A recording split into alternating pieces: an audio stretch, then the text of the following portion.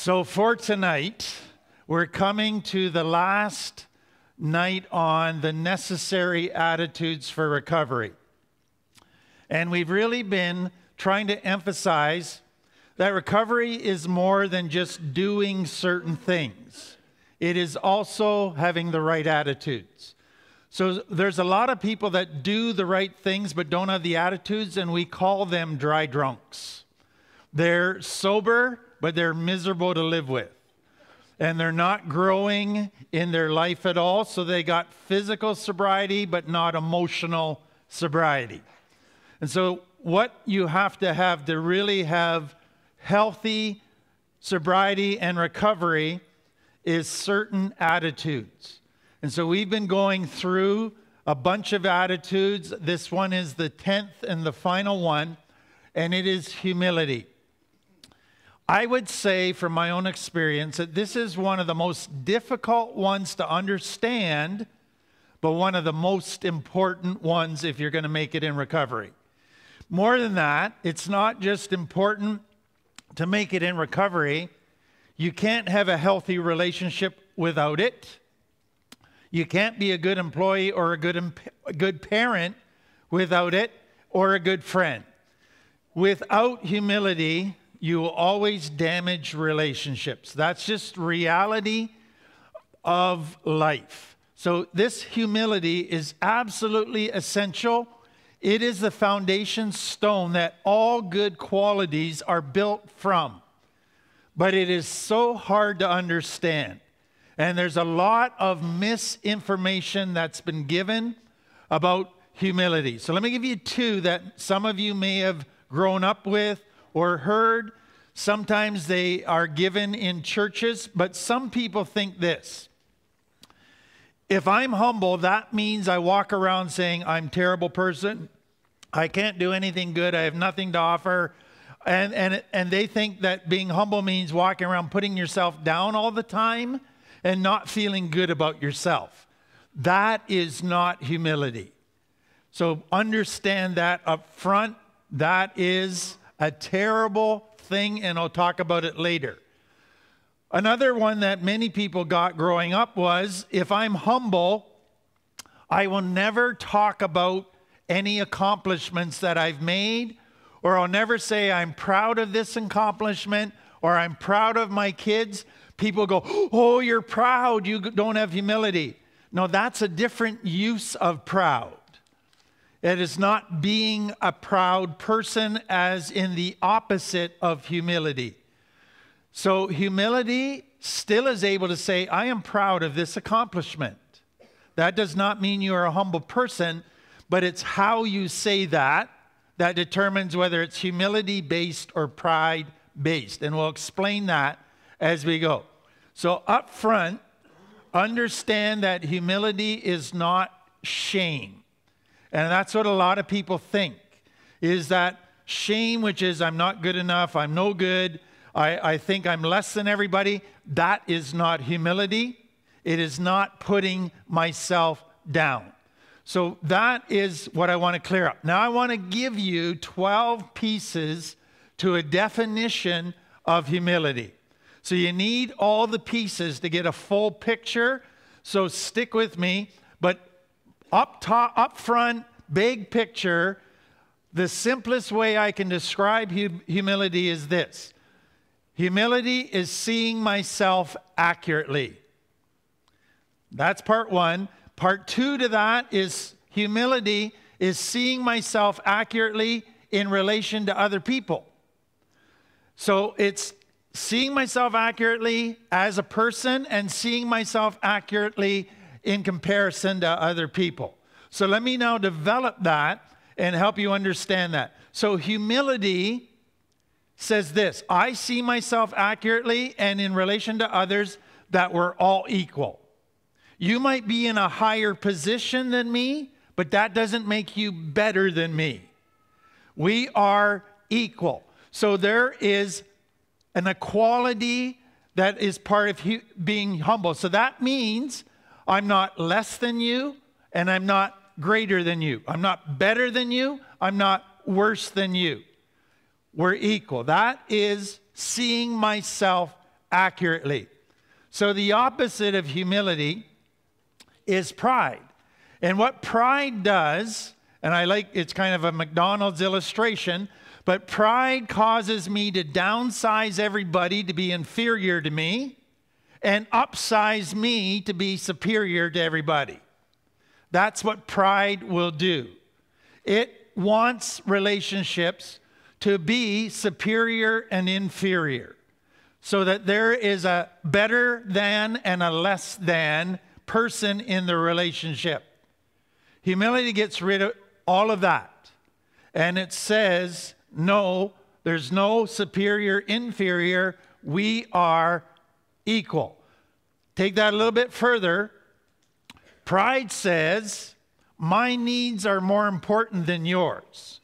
So that whatever the situation is, I want what I want a little more than I want you to get what you want. That's pride. Humility says both of our needs are important. Sometimes, because of the situation and our differences, you'll give in to my needs, and other times I'll give in to your needs, but it'll be about 50-50, because our needs are equally important. Pride doesn't want that kind of relationship. It wants my needs to come ahead of yours. Now, the challenge of complex trauma is that in order to survive, when you were in danger, you had to make your needs more important than others in order to survive. And so complex trauma sets a person up for pride. And so the opposite of that is humility. Now, there's another thing complex trauma does. Complex trauma is all about humiliation, where you get put down, made fun of, shamed. That's not humility. So complex trauma fights against genuine humility. And so it is a new skill to be learned for people coming out of complex trauma. It does not come naturally. So let me take that a little bit further. Humility says we're all equal. It doesn't matter what your position is, how much money you have, how much power you have. Those don't make you superior to me. They might in position, but not as human beings. We are still all equal. Now, what pride does, it says, I want to be superior or better than everybody. So it's always having to prove it's better than everybody. So you ever had the guy strutting around that has to keep strutting 20 years later to keep proving he's Mr. Muscle Man and Mr. Bad Boy? And he's always got something to prove. And what I say, if you've always got something to prove, that means you've always got something to lose. And what humility says is, I am who I am. I don't have to prove anything to anybody because I have nothing to lose. That's who I am. So pride isn't able to do that. Now, there's a lot of people that say, I don't have pride. I think I'm a humble person.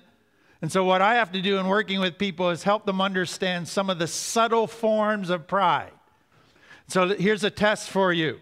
Subtle form of pride number one is I treat you like you're my equal, but in my head I'm putting you down all the time. I'm cutting you up, criticizing you, and making you inferior to me in my head. So pride doesn't always verbalize what it thinks. It sometimes just thinks, and that is still pride. Okay, now let me take that to the next part of humility. Humility doesn't mean I become a doormat. Humility doesn't mean, okay, I'm your equal, or maybe I should put my needs aside and take care of your needs, so I'll let you walk all over me. That is not humility at all. That is the recipe for abuse. Humility respects itself so much that it will stand up and fight for itself. It will not lay down and accept disrespect or abuse.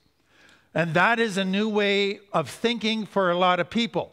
Shame says, I will be a doormat. I don't have needs. I don't matter. Walk all over me, abuse me. Just give me a few crumbs of love, and then I'll let you keep abusing me. Humility says, no, I am your equal. I will not let you treat me like I'm your inferior. I will stand up and fight for myself. Now, there's a word that gets misused by a lot of people, especially in churches, and it's called submission. And submission means that I place my desires aside and submit to somebody else's wishes. Okay?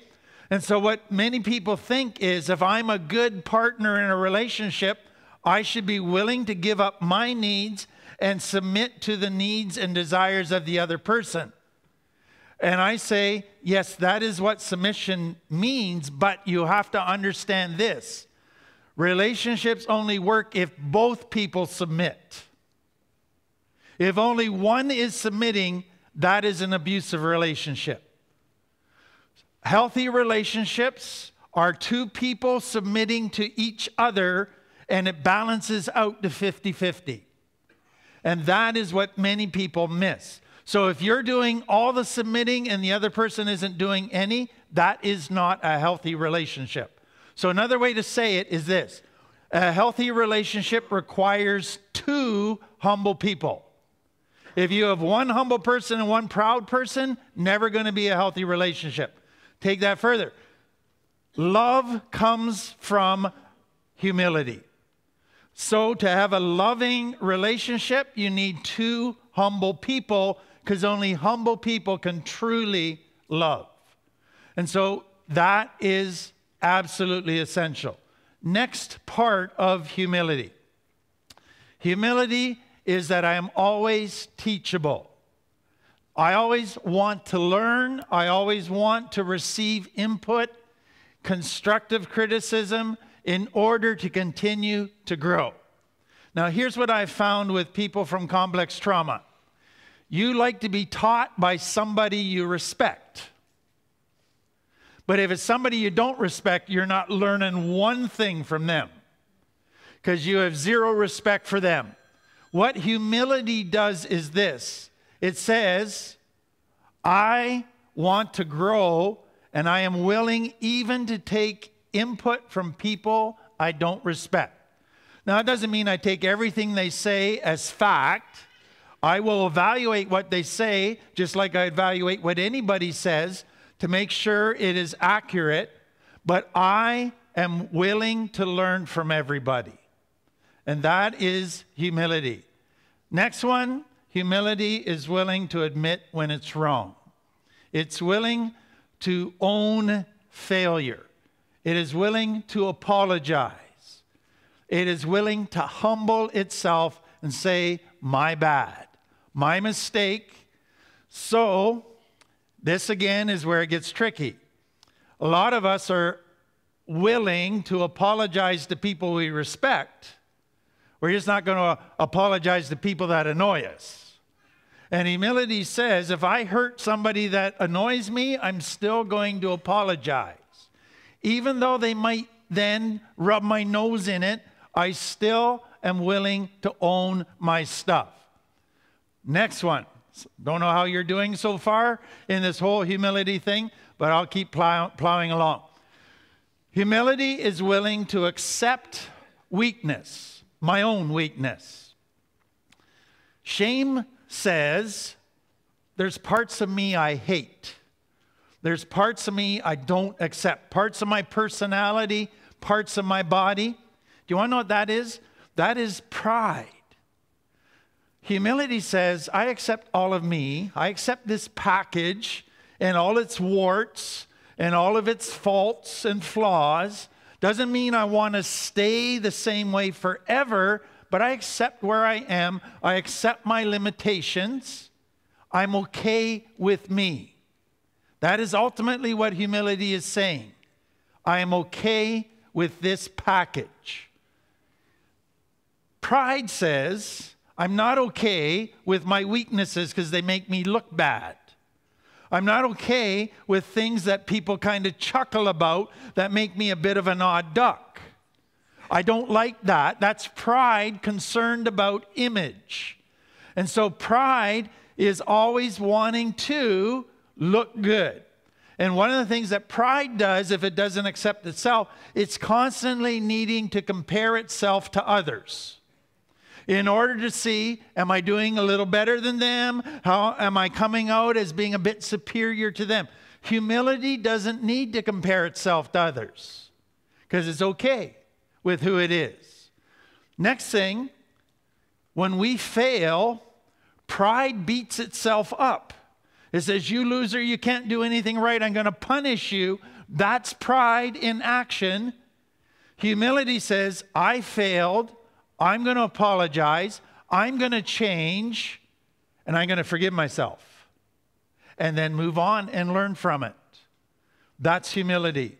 It's pride dressed up like humility that puts itself down. Now, accepting yourself is one thing. Humility also accepts others. Pride can't tolerate annoying people. Pride can't tolerate imbeciles who are so slow to catch on and incompetence.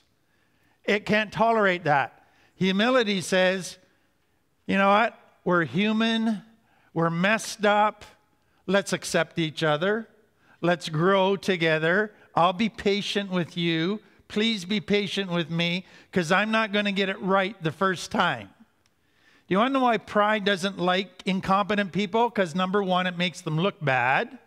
Number two, it takes too long to train them. And some of you had had a mother that says, here, help me cook. And after 1 minute, because you made a mess and you didn't know how to do it first perfectly, she says, get out of here and let me do it. That is impatience with limitations. And that is pride. So let me give you an example. Let's say that you come home from work and you've had a busy week and you're kind of tired. And you get home and you sit down to supper and the kids spill the milk. Now that happens. Kids are kids. What pride says is, you're messing up my evening.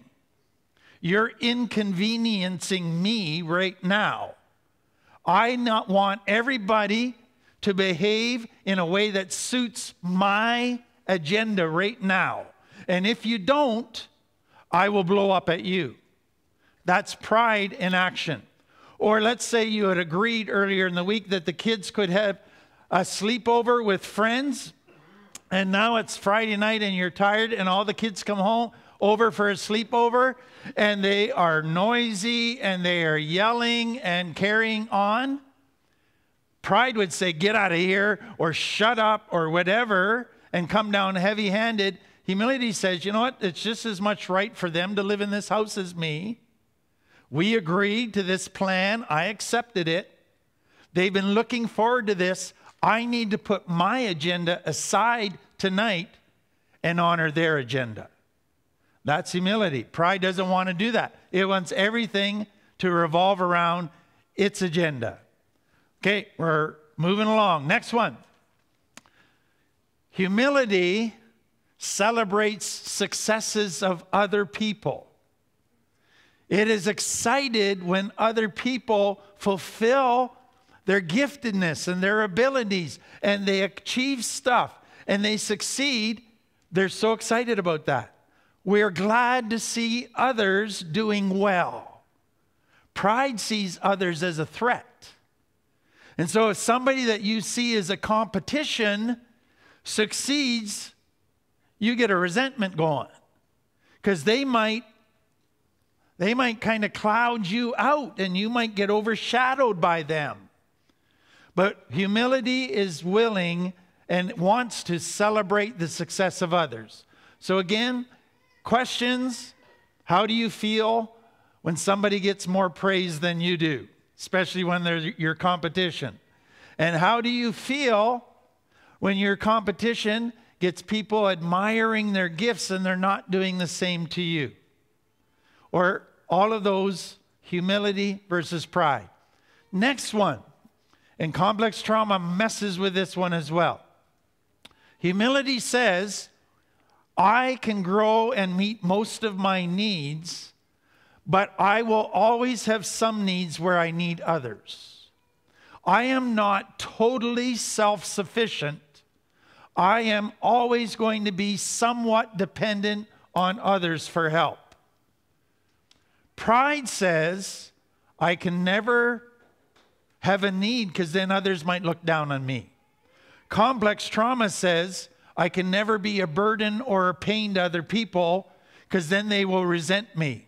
So I can't others. I have to try and be self-sufficient.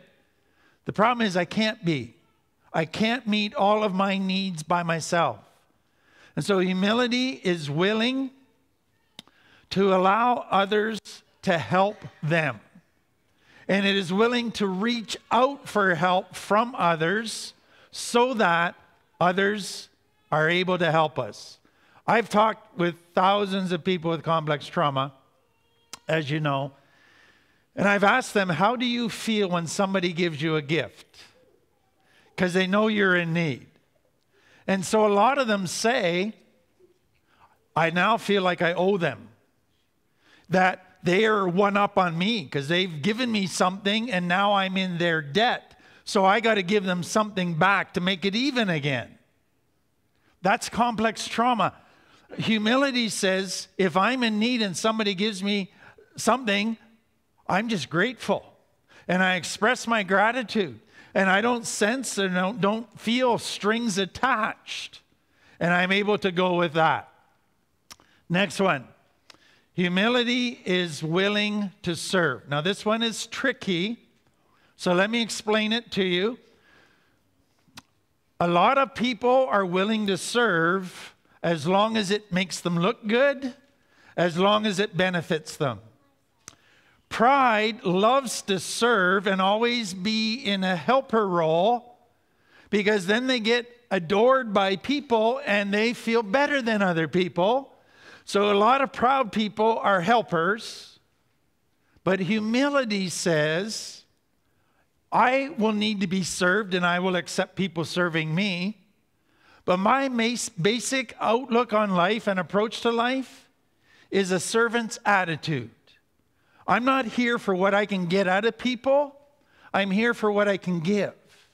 And I want to be sensitive and alert to needs and help where I can help. Now, here's where it gets tricky. There is a very subtle difference between codependency and love. They look the same in many areas. Codependency is, I love you and I'm going to serve you and serve you and serve you.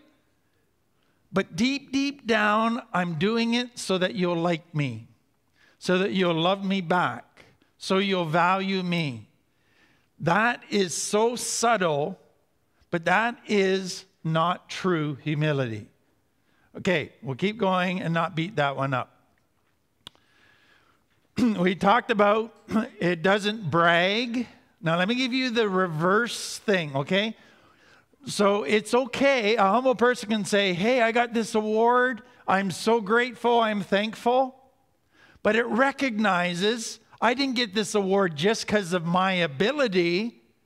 I got this award because God wired me that way, because I got a whole bunch of people that have supported me and taught me and helped me. So I don't take all the credit, but I am glad I got it. That's humility, okay? And it's able to show off our kids, etc. Pride is all about the image, but there's this reverse pride. I don't know if you've met people, but you go up and you give them a compliment and they go, oh, I'm just a terrible loser. I can't do anything right. And you know what they're doing? They're saying, please tell me how great I am. And they're kind of fishing for a compliment. So pride can actually walk around putting itself down, hoping people will tell them how wonderful they are. That's just pride dressed up to look like humility.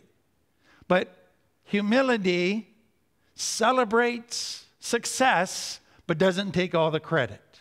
It gives credit where credit is due. And one of the things that I look for in people when they have humility is you kind of get to a point you can laugh about how odd you are. your idiosyncrasies, etc. It doesn't embarrass you. It's just, yeah, that's me, etc. Okay, finally, humility always will have gratitude. Pride says, I'm entitled. You owe me. I should have this. Humility says, if I got what I deserved, it wouldn't be a pretty picture. And I am just grateful for the good things that I have. Okay, let me end with 3 observations. Number 1, pride, which says, make life all about me. Let me get my agenda and my needs above everybody else's. That on the surface looks like the recipe for happiness. Because if I just had whatever I wanted and all of my desires gratified, surely I would be the happiest person in the world. Not so. You'd have some pleasure for a while, but you want to know what happened? You would become empty and a prisoner to your dark desires. So pride promises happiness, but delivers pain. Humility, if you look at it, you go, oh, this looks like a death sentence. Putting my needs equal to others, serving people, having a heart that is wanting to learn and open to correction. That looks like a recipe for pain. It leads to happiness. So there's a paradox. Pride promises one thing, delivers the opposite. Humility looks like it's going to deliver one thing, but it gives you what you're looking for. So let me give it to you this way. Humility is willing to put myself in a place where I am all the things that I said, and it creates fear in me that my needs won't get met. All of those things will happen inside of me. It will feel like weakness, but it will bring the life I'm looking for. And that therefore is why I say it is the root, the foundation stone of every good thing in life. Now let me give you a final thing. And this one I wished I had learned as a younger man. When we think about humility and pride, most people think of an emotion. Do you realize that humility is not an emotion? Humility is a choice. So guess what's going to happen tomorrow? My wife and I will be at home together.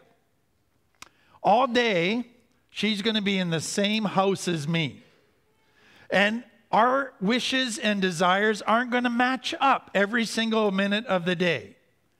And what that means is 2 things. Number 1, she's going to annoy me at times, and I'm going to annoy her.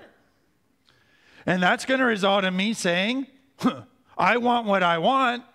Give in to me. I can make a choice.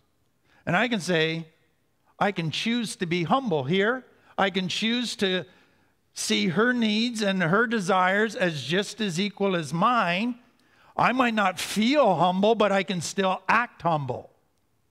And what I have found is as I choose to see myself accurately and see others as equal and respect myself and stand up for myself properly and place my needs in the right balance with others' needs, slowly I feel better about things, but initially I don't enjoy any of it.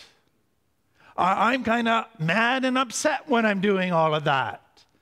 But I choose to act in a humble way. So humility begins with a choice. And that leads to all the other stuff. Okay, that is that huge concept. I hope it gives you some understanding. I think for most of us, we walk away going, I got a lot to learn in this area. And I just wish you the best.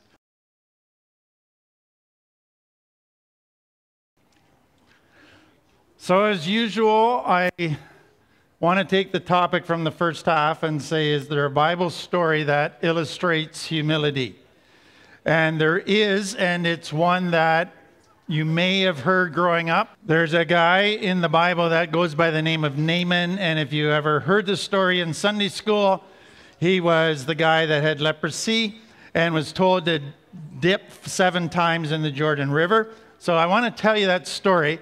And what I want you to understand is what it shows us that the door that he had to go through to get healing and his life sorted out was a very humble door. Everything in the story is about humility and the importance of humility. And it illustrates addiction and recovery so beautifully that I hope you'll see clearly that as well.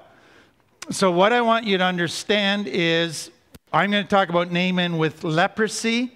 You translate it into your head, you in the problem with addiction, okay? So let me read you the brief little story, and then I'll explain it to you. So it says, the king of Aram, and that's modern-day Syria, had great admiration for Naaman, the commander of his army, because through him the Lord had given Aram great victories. But though Naaman was a mighty warrior, he suffered from leprosy. So what I want you to understand that is that he was one of the highest, most important people in Syria. He was the commander of the army, and he had won great victories. So what that meant was, when he gave commands, people listened. He was used to being obeyed. He was used to having people under him take orders. He took orders from very few people because that's how high up he was. More than that, he was adored. He had led Syria in battle after battle, which led to victory after victory. So there were parades that honored his leadership. And so he was revered. People would bow before him. People would stop and honor him. He was used to all of that. He traveled in kind of what we would call a limousine, a chariot. So he got special treatment by the government, special treatment all the way around. That was what he was used to. That was his life. And so with that came great position, power, wealth, everything that most people think will lead to greatness and happiness and what they aim for and dream for. But on the outside, though he looked great, he had a secret, and that was leprosy. And what you have to understand about leprosy is, in that culture, it was an incurable disease. So once you got it, there was not a remedy, and so you just got worse and worse very gradually. So first your finger would drop off, then you would get sores on your face, then your nose would get infected and fall off, and gradually it would become visible. So as long as you could keep it hidden and a secret, you could still keep your job. But once it became known and that secret got out, everything fell apart. And so you can, again, picture yourself in addiction when it's starting to get worse and worse. So you can keep it hidden for a while and kind of keep others from noticing it and think you're pulling off this double life okay, and you're hiding it and going to work and functioning, and everybody still respects you, but you know deep inside it's getting worse. And that creates some fear inside of you. And so you start to worry, how long can I hold it all together? And that's what Naaman was worried about. How long before the secret gets out? Because he knew the minute he couldn't hide it anymore, he would lose everything. Everything he valued. In that culture, once that your leprosy came out, you would be sent to the countryside to live by yourself. So he would lose his job, his position, his wealth, his prestige, his power, his family, his children. Everything that he valued would be gone. Isn't that an amazing parallel to what happens in addiction? You try to keep it together, try to keep it a secret, but you know the day that I can't keep this a secret anymore, I'm going to lose everything. And that is a terrible day. So another way to look at Naaman is this. Here's a guy that could help thousands of people, but he couldn't help himself. And that's the powerlessness that many addicts feel. I can help people on my job. I'm good at what I do. I just can't help conquer my own demons. And so that is where we come to the next part. On one of the military campaigns, they went into Israel and they conquered a part of Israel. And Naaman brought back a little Jewish girl, thinking this would be a great servant girl for my wife at home. She'll be a slave. And so he brings back this little girl. So she is one of the first people that finds out about his secret, that he can't hide any longer.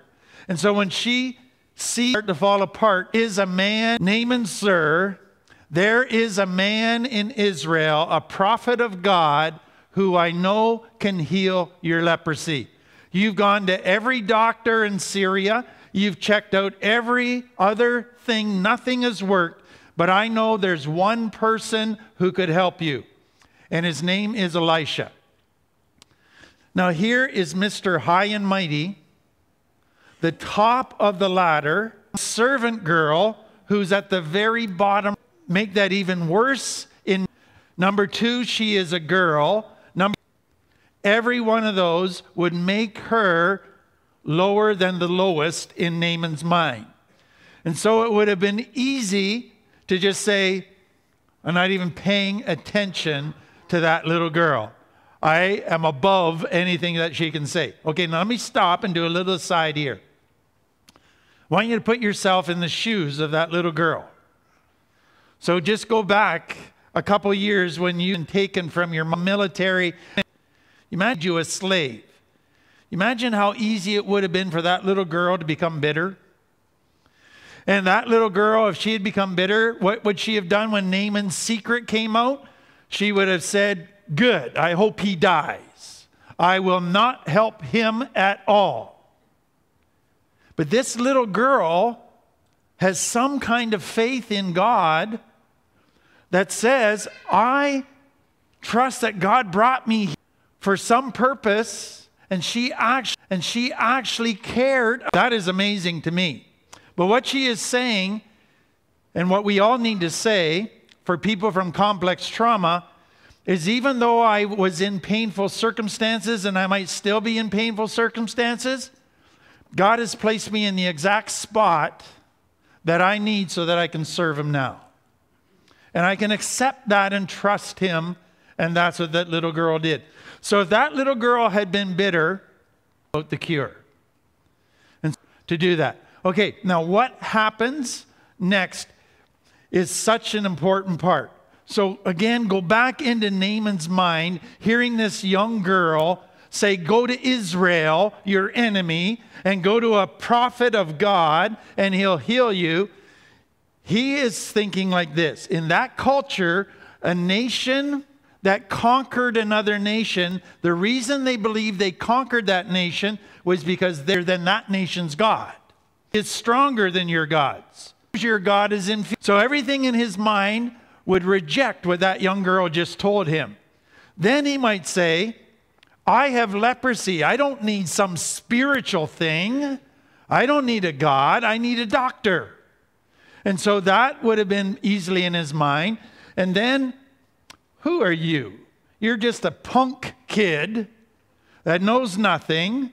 Why would I follow your advice? So now there's two main issues that is doing this in her life. Issue number one is this. Naaman, you say you want to be cured. How badly do you want it? I say to addicts all the time, you say you want to get cured. How badly do you want it? Are you willing, Naaman, to do something silly, like go to a foreign nation? Because if you're not willing to perceive as silly, you might not want it bad enough. Stuff you've never done before that feels silly. How are you willing to do that? A secret. If you're not willing to do that, you might not want it badly enough. Are you willing to go out of your known world into an unknown world? That's a scary transition.